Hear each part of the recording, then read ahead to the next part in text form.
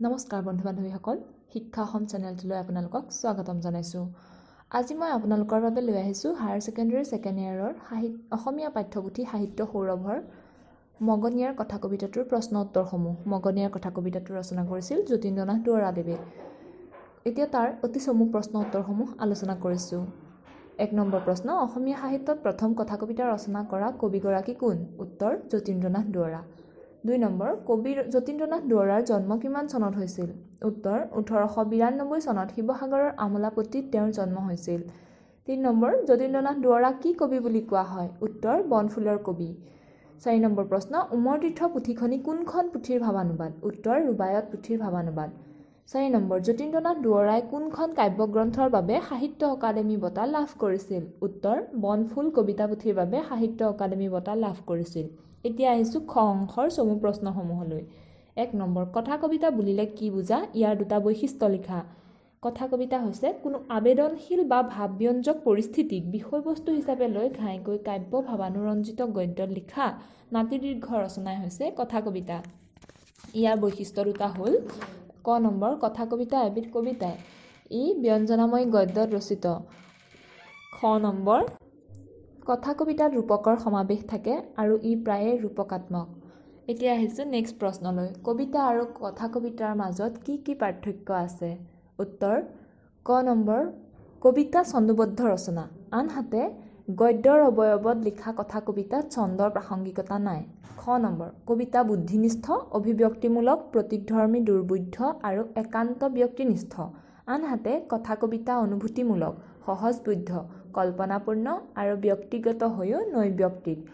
গ নম্বৰ, কবিতাত মগজুক প্ৰাধান্য দিয়া হয়, আনহাতে কথা কবিতাত হিয়াৰ প্ৰাধান্যহে লক্ষ্য কৰা যায়।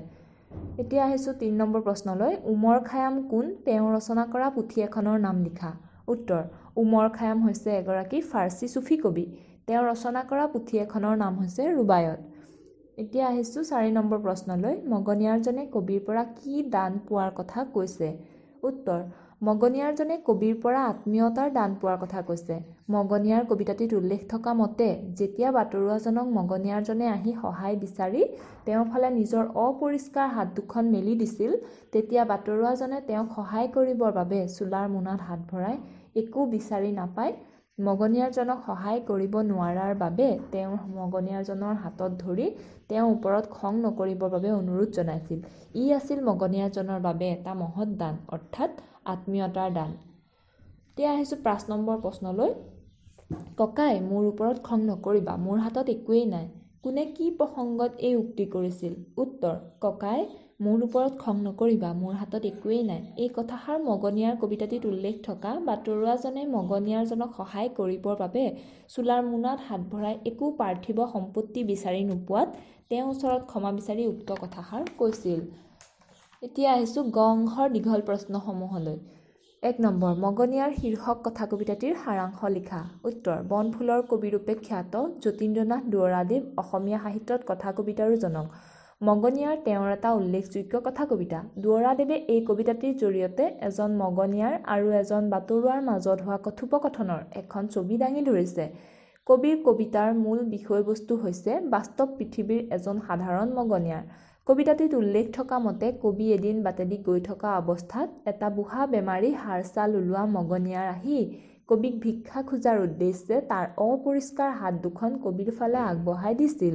মগনিয়াৰজনৰ ওঠ দুটি শেঁতা, চকু দুটি ৰঙা আৰু তাৰ গাত আছিল ফটা কাপোৰ। কবিয়ে চকুৰ আগত দৰিদ্ৰতাৰ তেনে এক জ্বলন্ত শোক লগা দৃশ্য দেখি দুখত ম্ৰিয়মান হৈ তেওঁক সহায় কৰাৰ উদ্দেশ্যে চোলাৰ মোনাত হাত ভৰাই টকা, ঘড়ী আদি কোনো পাৰ্থিৱ বস্তু বিচাৰি পোৱা নাছিল। কবিয়ে মগনিয়াৰজনক সহায় কৰিব নোৱাৰি নিজকে বহুত অসহায় অনুভৱ কৰিছিল আৰু মগনিয়াৰজনৰ হাতত ধৰি তেওঁৰ ওচৰত ক্ষমা বিচাৰি কৈছিল, ককাই, মোৰ ওপৰত খং নকৰিবা, মোৰ হাতত একোৱেই নাই। মগনিয়াৰজনে এনে এক অভূতপূৰ্ব দৃশ্য দেখি বাটৰুৱাৰূপী কবিৰ ফালে চাই তাৰ শেঁতা ওঠ দুটিৰে আৰু কবিৰ হাতত ধৰি কবিক ধন্যবাদ জনালে। কবিয়ে মগনিয়াৰজনক কোনো পাৰ্থিৱ বস্তুৰ জৰিয়তে সহায় কৰা নাছিল যদিও মগনিয়াৰজনে কবিৰ পৰা লাভ কৰিছিল এটি মহৎ দান, অৰ্থাৎ আত্মীয়তাৰ দান। কাৰণ আজিৰ সমাজত এনে আত্মীয়তা তথা আন্তৰিকতা অতি দুৰ্লভ। ভোকৰ ভাত পিয়াহৰ পানীৰ বাহিৰেও মানুহৰ অন্যতম প্ৰয়োজন হৈছে আন্তৰিকতা, যাৰ অবিহনে পৃথিৱীৰ সমস্ত মানৱ সত্তাই অনৰ্থ। কবি আৰু মগনিয়াৰ দুয়োৰে মাজত আন্তৰিকতাই জন্ম দিয়া সম্পৰ্কক লৈও দুয়ো তৃপ্ত। সেয়ে অভিমান সংকোচ আদি পৰিত্যাগ কৰি দুয়োকে মানৱীয় স্নেহেৰে আঁকোৱালি লৈছে। সেই স্নেহ আন্তৰিকতা আৰু মানৱীয়তাৰ মাজত বিচাৰি পাইছে জীৱনৰ অমূল্য দান আৰু জীয়াই থকাৰ প্ৰেৰণা। এইখিনিতে প্ৰথম প্ৰশ্নটোৰ উত্তৰ শেষ হৈছে। বন্ধু বান্ধৱীসকল, 2 নম্বৰ প্ৰশ্নটো মই আপোনালোকক নেক্সট ভিডিঅ'টোত ইয়াৰ উত্তৰটো দি দিম।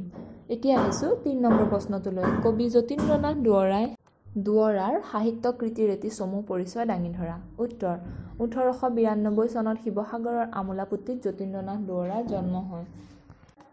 1909 চনত তেওঁ শিৱসাগৰৰ চৰকাৰী উচ্চ ইংৰাজী বিদ্যালয়ৰ পৰা প্ৰৱেশিকা পৰীক্ষাত উত্তীৰ্ণ হয়। উচ্চ শিক্ষাৰ্থে তেওঁ কটন কলেজত ভৰ্তি হৈছিল যদিও পিছত কলিকতালৈ গৈ স্কটিছ চাৰ্চ কলেজৰ পৰা BA পাছ কৰে। যতীন্দ্ৰনাথ দুৱৰাই ছাত্ৰ অৱস্থাৰে পৰা কবিতা ৰচনা কৰে। তেওঁ কবিতা পুথি কেইখন হৈছে উমৰ তীৰ্থ, আপোন সুৰ, বনফুল, মিলনৰ সুৰ আৰু মৰমৰ সুৰ। কথা কবিতা একমাত্ৰ কবিতা পুথি। ফাৰ্চী চুফী কবি উমৰ খায়ামৰ ৰুবায়াতৰ প্ৰথম অসমীয়ালৈ ভাৱানুবাদ কৰি দুৱৰাই উমৰ তীৰ্থ পুথিখনি ৰচনা কৰে। বনফুল কবিতা পুথিৰ বাবে দুৱৰাই সাহিত্য অকাডেমী বঁটা লাভ কৰে। এই বঁটা লাভ কৰা তেওঁৱেই প্ৰথম অসমীয়া। 1955 চনত গুৱাহাটীত অনুষ্ঠিত অসম সাহিত্য সভাৰ ৪ৰ্থ অধিৱেশনত দুৱৰাই সভাপতিত্ব কৰিছিল। 1964 চনত শিৱসাগৰত দুৱৰাৰ মৃত্যু হয়। এতিয়া আহিছোঁ 4 নম্বৰ প্ৰশ্নলৈ। মগনিয়াৰ পাঠটি ক'ৰ পৰা সংগ্ৰহ কৰা হৈছে? পাঠটিৰ মূল ভাৱটি তোমাৰ নিজৰ ভাষাত লিখা। উত্তৰ: মগনিয়াৰ পাঠটি যতীন্দ্ৰনাথ দুৱৰাদেৱৰ কথা কবিতা নামৰ পুথিখনৰ পৰা লোৱা হৈছে। আৰু পাঠটিৰ মূল ভাৱটো দীঘল প্ৰশ্নৰ 1 নম্বৰ প্ৰশ্নৰ উত্তৰটোৰ সৈতে একেই। আপোনালোকে সেইটো লিখি ল'ব। সেইটো ইয়াত মই মাতি দিয়া নাই, কাৰণ ভিডিঅ'টো বহুত দীঘল হৈ যাব। এতিয়া আহিছোঁ 5 নম্বৰ প্ৰশ্নলৈ। মগনিয়াৰ পাঠটি কবি আৰু মগনিয়াৰজনৰ মাজত হোৱা কথোপকথনখিনি তোমাৰ ভাষাত লিখা। উত্তৰ: কবিতা সাহিত্য সম্ভাৰৰ এক উল্লেখনীয় উপাদান। প্ৰকৃতগতভাৱে কবিতাৰ বিভিন্ন বিভাগ দেখা যায়। কথা কবিতাও কবিতাৰ দৰে এক আবেদনধৰ্মী ৰচনা। ৰুছ সাহিত্যিক আইভান তুৰ্গেনিভৰ দ্য বিগাৰ শীৰ্ষক কথা কবিতাটোৰ সহধৰ্মী হিচাপে বনফুলৰ কবি দুৱৰাদেৱে মগনিয়াৰ শীৰ্ষক কথা কবিতাটো ৰচনা কৰিছে। এই কথা কবিতাটোৰ মূল ভাৱ হৈছে বাস্তৱ পৃথিৱীত সাধাৰণতে দেখিবলৈ পোৱাৰ এজন মগনিয়াৰৰ চিত্ৰায়ন। কবি দুৱৰাৰ কাব্যিক কুশলতা আৰু ব্যঞ্জনাময়ী গদ্যৰ সমাৱেশত সাধাৰণ মগনিয়াৰজনৰ ছবিয়ে পাঠকক চিত্তাকৰ্ষক হৈ ধৰা দিছে। কবিৰ ভাষাৰে তাৰ ওঠ হেতা, চকু দুটা ৰঙা আৰু গাত ফটা কাপোৰ। হৰি হৰি, সি দুখত পৰি কেনেকুৱা হৈছে, চকুৰ আগতে দৰিদ্ৰতাৰ কেনে জ্বলন্ত শোক লগা দৃশ্য। কথা কবিতাটিত মগনিয়াৰ আৰু বাটৰুৱাৰ মাধ্যমেৰে সাধাৰণ ব্যক্তিৰ লগত মগনিয়াৰ শ্ৰেণীটোৰ সম্পৰ্কৰ বৰ্ণনা দিবলৈ যাওঁতে কবি দুৱৰাৰ মগনিয়াৰ সকলৰ প্ৰতি থকা ব্যক্তিগত দৰ্শনে ভুমুকি মাৰিছে। কবিয়ে নিজকে বাটৰুৱা ৰূপে অংকন কৰিছে যদিও সেই বাটৰুৱাজন এজন সাধাৰণ বাটৰুৱা নহয়, যিজন বাটৰুৱাই মগনিয়াৰজনক লগ পোৱাৰ পাছত তেওঁ আশা পূৰণত ব্যৰ্থ হৈ গভীৰ অন্তৰ্দ্বন্দ্বৰ সন্মুখীন হৈছে। মানৱ প্ৰেমেৰে পৰিপূৰ্ণ হৃদয়েৰে মগনিয়াৰজনৰ প্ৰতি আন্তৰিকতা প্ৰকাশ কৰি মগনিয়াৰজনক উদ্দেশ্য কৰি কৈছে, ককাই, মোৰ ওপৰত খং নকৰিবা, মোৰ হাতত একোৱেই নাই। মানৱতাবোধৰ সুন্দৰ প্ৰকাশেৰে বাটৰুৱাৰ কবিয়ে মগনিয়াৰজনক আঁকোৱালি লোৱাত তৃপ্ত হৈ পৰা মগনিয়াৰজনে বাটৰুৱাক উদ্দেশ্যি কৃতজ্ঞতা প্ৰকাশ কৰি কৈছে, কি হ'ল? একো কথা নাই। ইয়াৰ কাৰণে অশেষ ধন্যবাদ। ইও যে এটা দান। বাটৰুৱাজন আৰু মগনিয়াৰজনৰ কথা বতৰাৰ মাধ্যমেৰে অনুভৱ কৰিব পাৰি মানৱীয় স্নেহৰ মাজত লীন হৈ যোৱা দুটা সত্তাৰ অকৃত্ৰিম ভাৱমূৰ্তি, যিয়ে তেওঁলোকৰ মাজত জন্ম দিয়ে বন্ধুত্বৰ। অৱশেষত কবিয়ে সেয়ে কৈছে, ময়ো বুজিলোঁ যে মোৰ এজন লগৰীয়াৰ পৰা ময়ো এটা দান পালোঁ। এইখিনিতে এই প্ৰশ্নটোৰ উত্তৰ শেষ হৈছে। বন্ধু বান্ধৱীসকল, আপোনালোকে যদি মোৰ ভিডিঅ'টো চাই ভাল পালে তেতিয়াহ'লে আপোনালোকে ভিডিঅ'টো শ্বেয়াৰ কৰিব, লাইক কৰিব আৰু মোৰ চেনেলটো ছাবস্ক্ৰাইব কৰিব, কমেণ্ট কৰিবলৈ নাপাহৰিব। আজিলৈ ইমানেই। ধন্যবাদ।